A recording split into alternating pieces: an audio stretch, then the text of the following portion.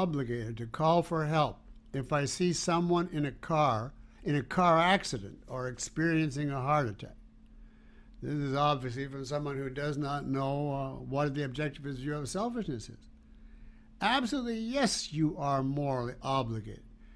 If you have chosen to live in a society of human beings, and your mode of survival depends on your trade with them, then you have to value human life so far as it's not guilty or criminal to your knowledge.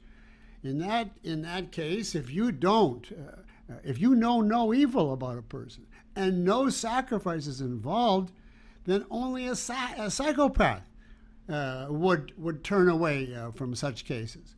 And that would mean, besides all the psychological things, a direct contradiction of the value of human life. You can't value your life and decide to live with others of your species and say they're nothing to me, I don't care if they live or die. That's self-contradiction.